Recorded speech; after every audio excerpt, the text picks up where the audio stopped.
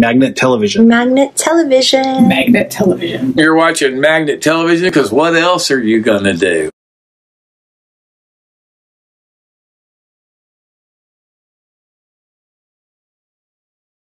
Hey, my name is Len Kasper. If you're a music fan, I'm pretty sure you have no idea who I am. If you're a baseball fan, particularly from Chicago or the Midwest, you might have a vague recollection.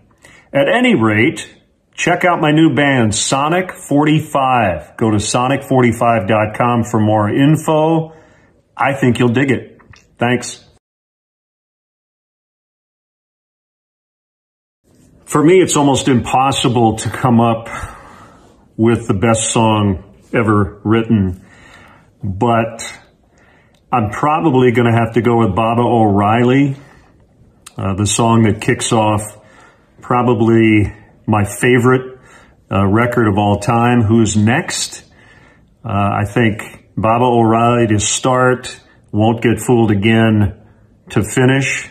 It doesn't get much better than that. But I think it's not only the Who at the pinnacle of their powers, but there's an emotional heft to that song, particularly in the Townsend vocal in the bridge, that gets me every time.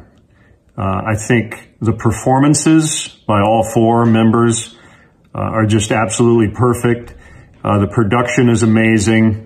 If you played that song today for a young music fan and didn't tell them who it was or when it was recorded, I think they would buy it if you told them, yeah, this song came out in 2015 or 1995 or 1971 or 2021. The production is timeless. I think the song itself just keeps getting better with age. So I'd go Baba O'Riley by The Who.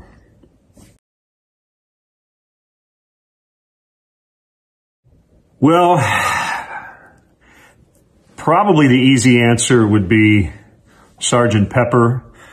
When I was in high school, I remember listening to the cassette of that record over and over and over again. But I'm actually going to go a little more obscure and a little more recent. Not recent in terms of when the album came out, but in terms of it changing my life. The Blurred Crusade by The Church from 1982. It was their sophomore record. It actually, at the time, was not released in the United States, which is just amazing to me. I think every song on that record is great. I actually saw The Church a handful of years ago perform that album front to back in Chicago, and it was incredible. But that record really inspired me to create my band, Sonic45. The post-punk kind of jangle pop vibe of that record. I think the production is absolutely terrific. It doesn't have that hollow 80s sound. The guitar tones are amazing. Peter Koppes and Marty Wilson Piper. As much as I love The Church, Starfish was a great record. I think the best they ever did was their second one, and it's one that really doesn't get a lot of attention to this day. So I'm going to go Blurred Crusade by The Church is the album that changed my life.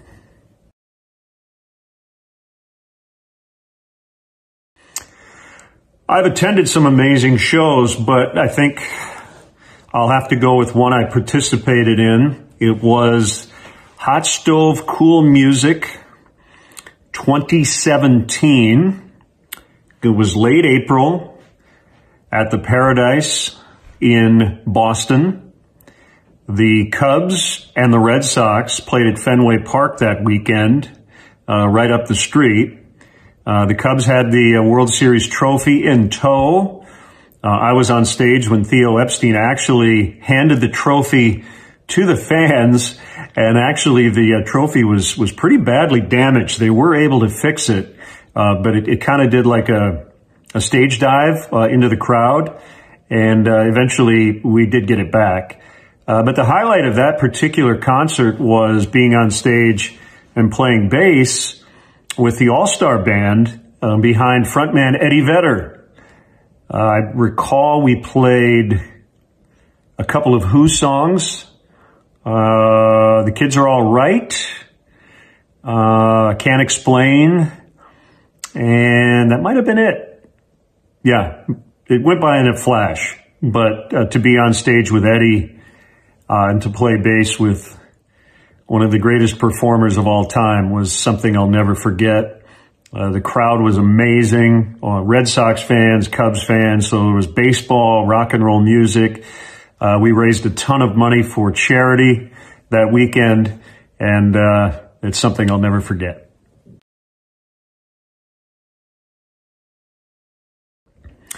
So this is around 1991 in Milwaukee, where I was attending Marquette University. And there was one of my all-time favorite bands, and I'm not going to name the band because I'm still embarrassed to this day about this moment. But this is, pre-internet, so some of the research tools available to us now were not so available to me back then. But the one thing I knew about this band was I knew the name of the lead singer, and I might have known the names of all of the band members, but that's about it. But I hadn't really kind of kept up with how this band's timeline had gone along in the 80s and the 90s. But so this is late 60s, early 70s band, and kind of a revival tour. It was actually only one of the original members of the band still in the group. Okay, with that as a backdrop, saw this band at a small club. There weren't a lot of people there, unfortunately. The concert was great, but before the show, I nearly went up to the one original member and asked what the other lead singer and the main lead singer was up to these days. And I decided not to do it. And I have no idea to this day why I decided not to ask, but I'm so glad that that was the case, because the person I was going to ask about had actually died a long time before that concert, and it would have been a little embarrassing to put the other band member on the spot. So that's probably my most embarrassing concert moment, even though I was able to save myself from that embarrassment. Hey, this is Len Kasper, former Cubs TV announcer and current Chicago White Sox radio announcer. I also play bass in Sonic45. You're watching Magnet Television.